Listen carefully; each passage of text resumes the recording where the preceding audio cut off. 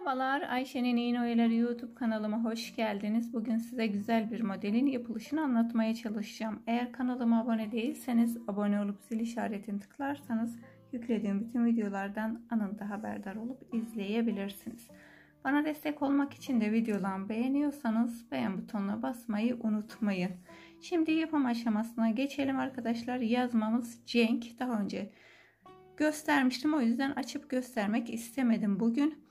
Şöyle bir tane bordo ipimiz var arkadaşlar. Yeşil kullanacağım ve boncuk kullanacağız bugünkü modelimizde. Şimdi modelimizin yapım aşamasına geçelim. Bismillahirrahmanirrahim. Şöyle başlayalım. Hemen zürafama batıyorum. İpimi düğümlüyorum. Bir iki tane zürafa yapacağım. Ondan sonra yaprağımızı başlayalım.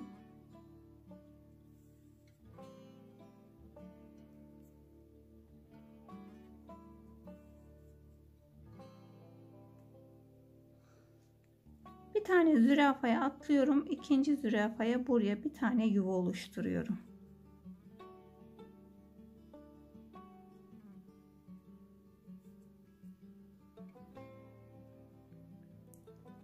Yuvamın içine batıyorum. Tam kenarından bir tane düğüm atıyorum. Tekrar yuvamın içine batıp kenarına bir tane düğüm atıyorum. Yaprağım çok yatık olmasın. Şimdi pırpırımı yapıyorum.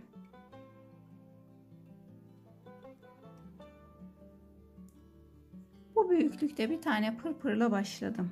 Pırpırımın içine batıyorum. Hemen üzerine düğümümü attım. Aynı yere batarak buraya bir tane pırpır yapıyorum.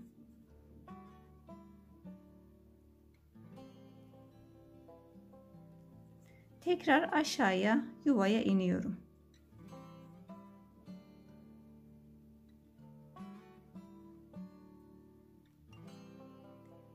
Yine aşağı indiğim ipe batarak yukarı çıkıyorum. Aynı düğüm attığım yere batarak pırpırımı yapıyorum.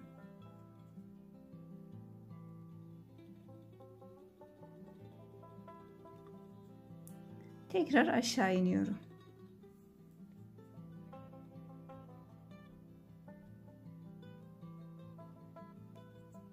Tekrar yukarı. 4 tane pırpırdan tamamlayacağım yaprağımı.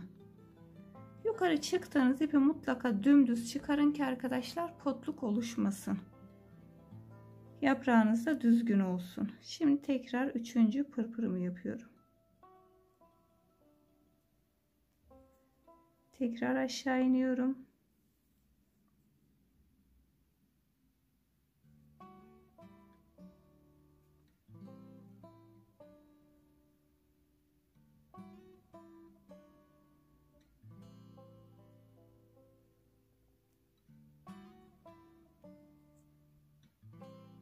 Son pırpırımı yapmak için yukarı çıkıyorum.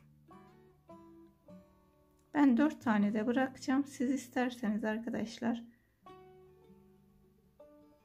5 tane de yapabilirsiniz pırpırlarınızı.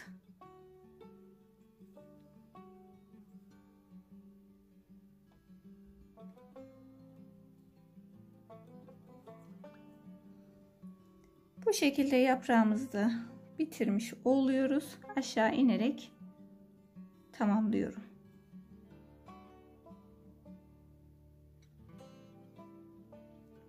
Son ipimi birazcık diğer aşağı indiklerimden büyük bıraktım. Çünkü yukarı çıkmayacağız. Artık modelimiz, yaprağımız bitti. Buraya bir tane pırpır yapıyorum. Modelimizin sapını oluşturuyorum. Çok büyük bir pırpırla başlamayın. Modelimiz zaten büyük olacak arkadaşlar. Çok ileride durmasın. Pırpırıma batıyorum. Bir tane düğüm attım. Tekrar aşağıya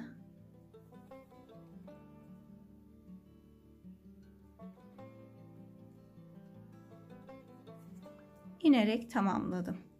Şimdi buraya zürafa yapıyorum.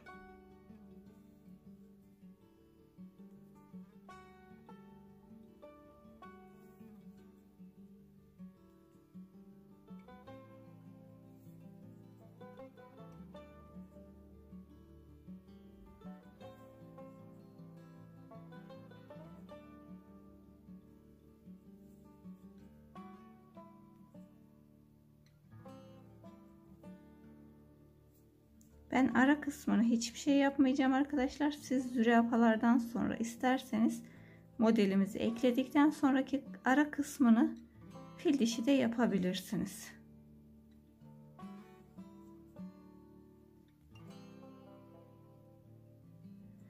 Ara kısımdaki ara mesafesi size kalmış. Ne kadar uzaklıkta isterseniz o kadar yapabilirsiniz.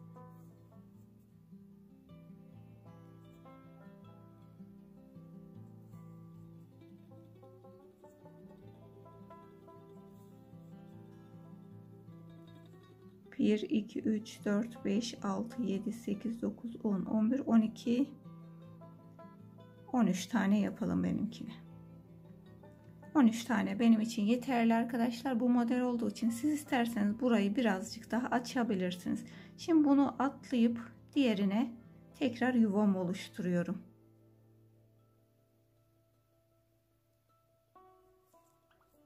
Ben şimdi bir tane daha yaprağımı yapıp tamamlayayım. Sonra diğer kısmına geçelim. Bu şekilde alt kısmını yapıp tamamladım. Şimdi üst kısmına geçiyorum. Bordo ipimi aldım. Dediğim gibi arkadaşlar bu şekilde çok yakın olacaktır. Siz birazcık daha uzak yapın ara kısmını. Benim ikisi de resimde görünsün diye yakın tutuyorum. Şöyle ipim iğnenin dibinde, tekliği önden, çift ipimi arkadan atarak buraya bir tane düğüm atıyorum. Buraya pırpırlar yapacağız. Pırpırlarımızın da boyunu çok büyük tutmayalım.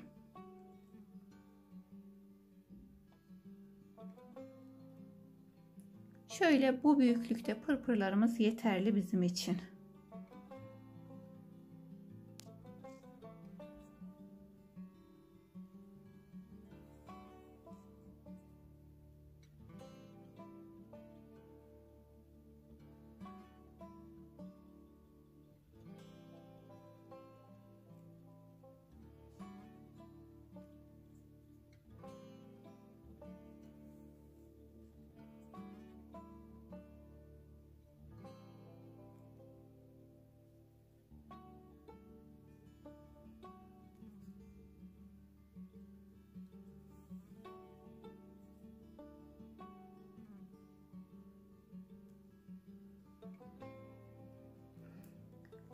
Buraya 4 tane pırpır yaptım. 4 tane daha yapıp 8'e tamamlayacağım arkadaşlar. Şöyle pırpırlarımızı yapıp tamamladık arkadaşlar. İğnemi değiştirdim. Boncuk iğnesi taktım. Boncuk bölümüne geçiyoruz çünkü. Şimdi döndürüyorum modelimi. İlk baştaki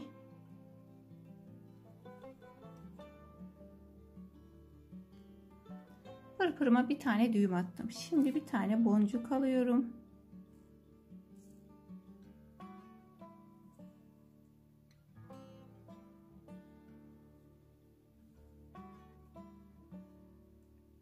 Hemen boncuğumu elimde tutarak diğer pırpırıma geçerek bir tane zürafa yaptım. Yine bir tane daha boncuk alıyorum.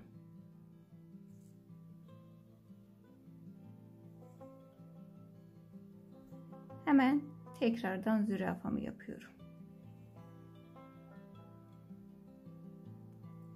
Tekrar boncuk alıyorum.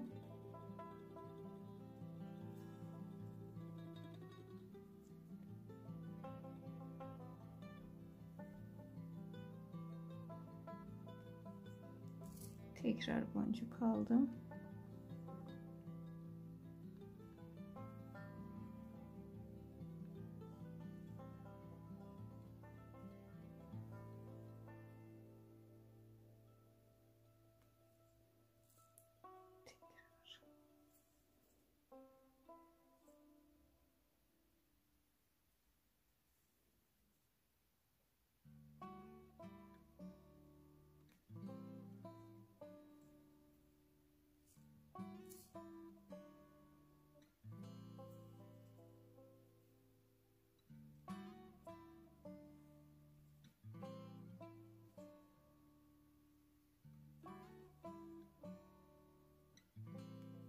Ve son boncuğumu alıyorum.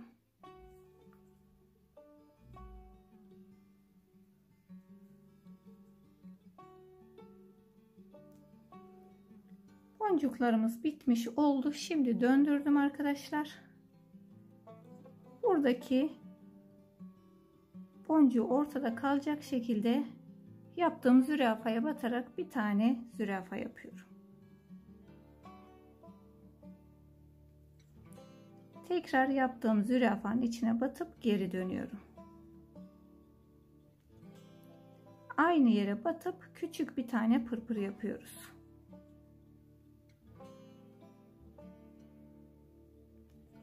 Tekrar pırpırımın içine batıp yukarı çıkıyorum. Tekrar aşağıya aynı yere batıp sinek kanadımı tamamlıyorum.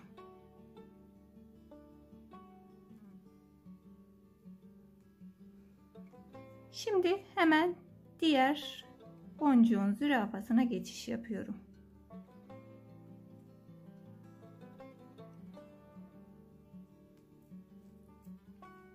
Tekrar hemen aynı boncuğun bu tarafından batarak bir tane buraya zürafa yapacağım.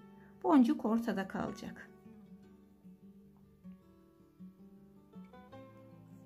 Tekrar zürafaya batıyorum. Yaptığım zürafaya batıyorum.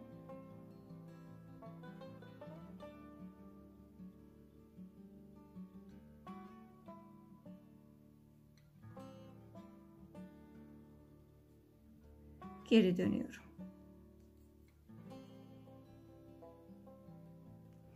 Yine buraya pırpırımı yapıp sinek kanadımı yapacağım. Her bir boncuğun üzerine bir tane sinek kanadı yaparak modelimi tamamlayacağım.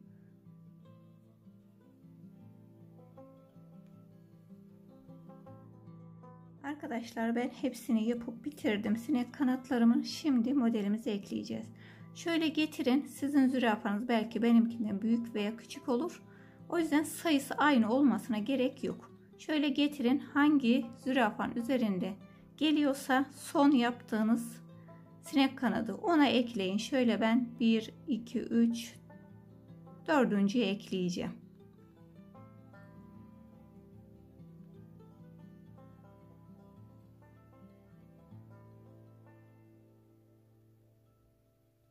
Hiç mesafe bırakmayacağım. Birazcık mesafe, boşluk oluştu. Hemen boşluğu, düğümümü geri alıyorum. Boşluğu kaybetmek için.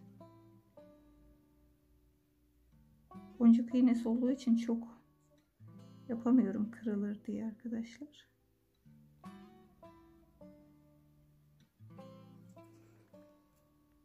Ekledim. Şimdi ipimi kesiyorum.